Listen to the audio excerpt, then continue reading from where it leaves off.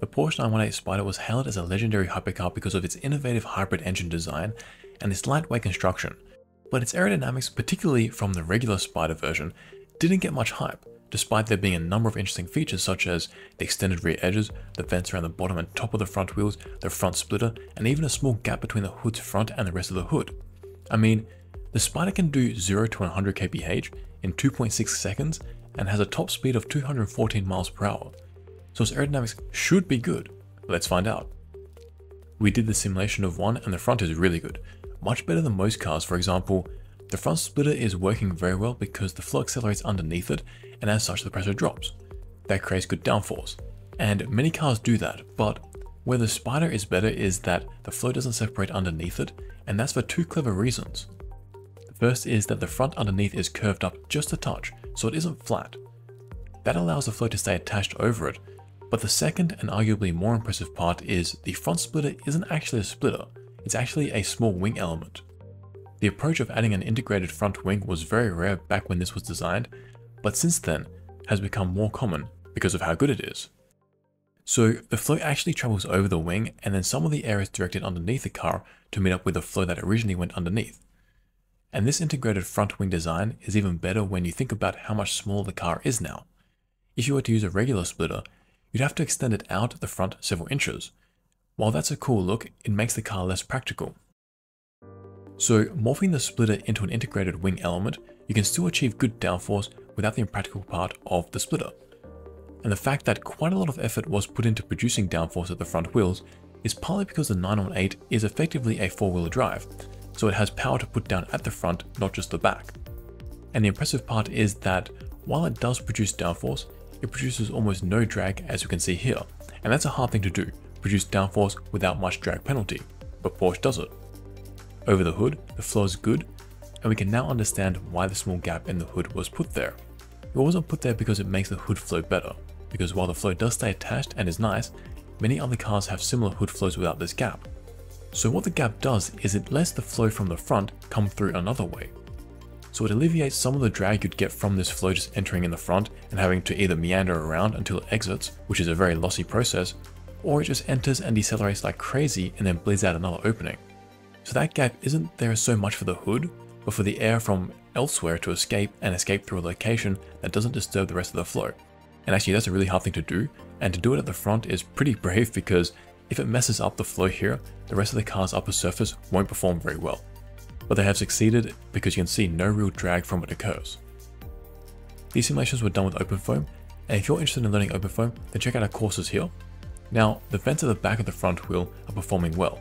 You can see that for the top vent, the flow coming out is very straight and streamlined. That increases the efficiency of it joining the rest of the flow because it doesn't introduce needless turbulence.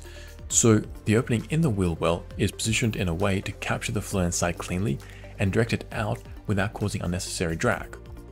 And it is slow, which isn't desirable, but that can't really be helped here because the flow inside the wheel well is slow as well. The flow from out the bottom vent is good in that it is also well behaved, but it isn't as good because it is kind of down at an angle instead of more in line with the freestream flow. The good news about these flows exiting these two vents is that much of it is directed into the vent in front of the rear wheel. That's a great way of using low energy flow because you're going to slow it down anyway once it enters here. So this way you're not using higher energy flow from the freestream region, but recycling the slow flow again. You then leave the freestream region either largely untouched or use it elsewhere. Porsche did a good job making the side mirrors pointy at the front. That reduces the drag of them, and actually you can see how the wake is directed up quite a lot, so the mirror is producing a little bit of downforce. This is different to some supercars and hypercars that try to capture the flow from the side mirror into the radiator. Now we come to the rear wing, which is an interesting one because it can be placed at different heights depending on how much downforce you want. If you want more, you can jack it up really high and get into clean flow. That way the wing can operate as efficiently as it can. In this configuration though, it is stowed, and that is to reduce the drag, as you can see here. That means you don't get as much downforce as well, and that's the trade-off. But the thing that I'm always interested in is, when it comes to supercars, the engines need so much cooling, and often behind the rear window, there is just this jump from the roof down to it. And we get that too here, this just cut out. But the Porsche is a little more complicated too because we also get this jump partly so the driver can see out the rear window. While these requirements really need to be satisfied for both safety and the car's overall performance because the engine can perform better, it does mean though that in the stowed position, and really even in low mounted positions too, see how much slow moving flow is hitting the wing. The cutout at the back creates a large wake that flows right into it. And in a way, the wing is still doing a decent job with producing downforce because you can see how it kicks the flow up a little still. That comes with an increased wake though and drag, but Porsche likely went this route because even in the stowed position, the car needs some downforce for handling, so they didn't want to hide it completely. Now the diffuser. It has several guide vanes and is a little more aggressive than a regular car, but not as aggressive as some hypercars. That is done so the car can get some downforce still, but it doesn't produce excess drag by kicking the flow sky high. The wake still stays compact. So this car was really designed to be more low drag than high downforce, at least in this configuration. Now, the rear edge extensions, how do they work? Well, their main role is to create a crisp edge for the flow to detach from, and it really works. Look how the flow goes along and then immediately separates there. The major benefits of that are you get a more symmetrical wake, so the forces on the car are steadier, as such driving is easier and more predictable. And the wake stands a chance of being weaker too. Has it though? Well, this simulation shows the car without the rear edge extensions, and the wake definitely looks stronger here. We'll need to see later how the drag and lift coefficients were affected by this flow control device. And that's the overall effect. But remember that there are some tiny gaps between the extension and the rest of the car.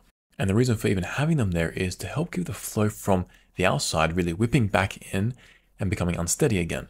These little gaps help reduce the pressure difference inside the region to outside the region. And the regular car's drag coefficient is 0.39, and removing the rear edge extensions increased that to 0.40. Both values are pretty okay though. With the rear extension, the lift is almost nothing, but removing it jacks it up to 9.6 kilos. So the rear extension is really helping the diffuser and the rear of the car produce downforce. Peace out amigos.